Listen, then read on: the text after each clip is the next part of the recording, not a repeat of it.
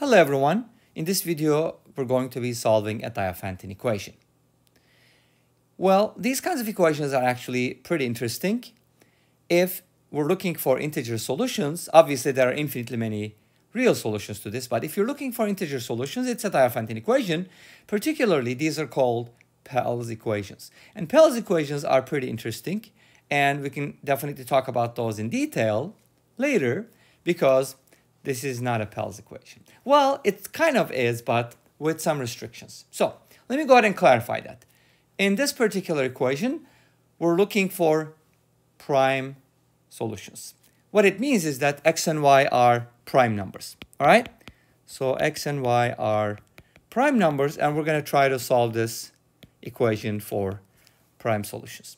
So how do we proceed? First of all, I want you to notice that this equation on the left-hand side is not factorable because 2 is not a perfect square, and that's actually what makes it a Pell's equation, but this is not kind of like that. Anyways, let me just proceed.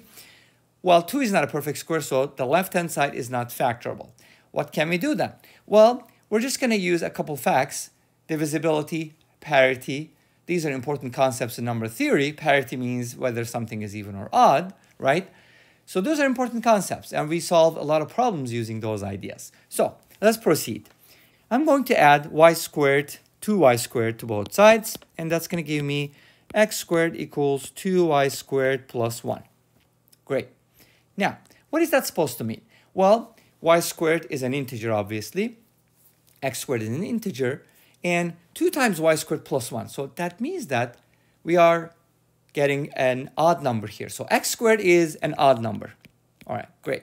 What does it mean for x squared to be an odd number? Well, if x squared is odd, x is also an odd integer. Now, one of the great things when you're solving an equation with integer solutions is that if you know that whether one of the variables or both are even or odd, then you can actually replace them with something. Well, we can use, for example, in this case, we can use x equals 2n minus 1, where n is, just an integer. Well, in this case, we're looking for, prime solutions, so n would have more restrictions on it. But anyways, we can just write x as 2n minus 1. Okay, now, having said that, we can just go ahead and replace x with 2n minus 1 on the left-hand side. Let's go ahead and do that. Replace x with 2n minus 1, and go ahead and square that. You're going to get 4n squared minus 4n plus 1 is equal to 2y squared plus 1. Obviously, in this case, you know that the 1 is going to cancel out, leaving us with a simpler expression. Moreover, we can divide both sides by 2, which is nice because it's going to give us something simpler. 2n squared minus 2n is equal to y squared. Great. And we can now factor the left-hand side. I think it was nice that we replace x with something. Now it's factorable, which is cool. 2n multiplied by n minus 1 is equal to y squared. Great.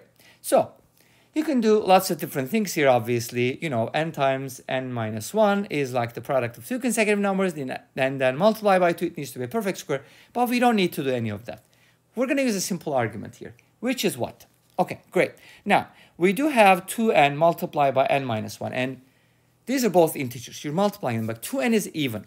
So the left-hand side is basically even, which means that the right-hand side also needs to be even. Okay, so what? Are we going to replace y with something like 2k? No, we're not going to go there because we don't need to. But remember that x and y are prime numbers.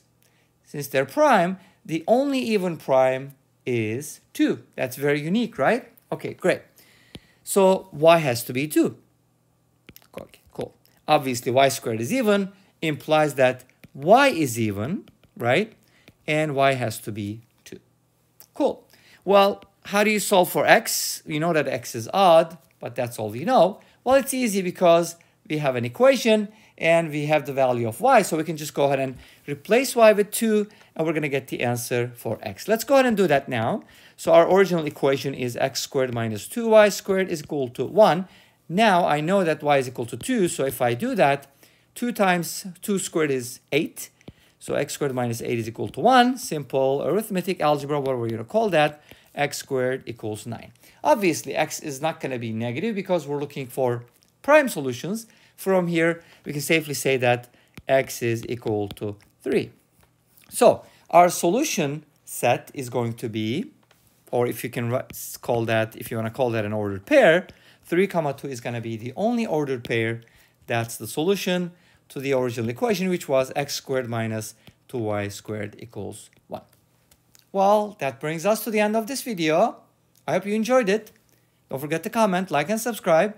I'll see you tomorrow with another video. Until then, be safe, take care, and bye-bye.